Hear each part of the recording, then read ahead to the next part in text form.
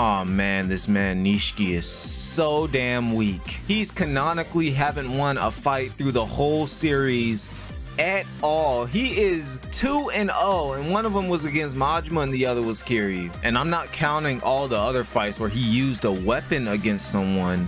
That's cheating. And to know when he lost against Majima, he literally outed Kiryu and told him where he was. Like, come the hell on.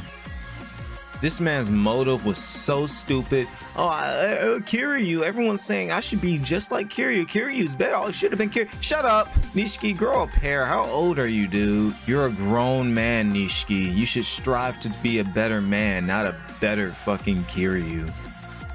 Nishiki had a whole woman that was in love with him and even did bad shit for him, like telling where Kiryu was up to and what he was doing. But no, I don't need that fine bitch. I want Yumi and Kiryu to suffer. He even got her killed. Like, come on, dude.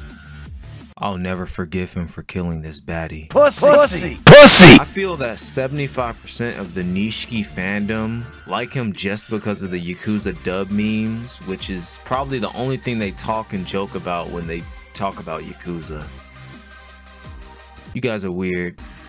This isn't Nishiki's fault, but he was the first Yakuza villain to start the Yakuza villains die in the end of the game thing, which they're still doing, and I really hate that. Sometimes. Nishiki sucks, and please think of better jokes for Nishiki other than the Yakuza dub, please.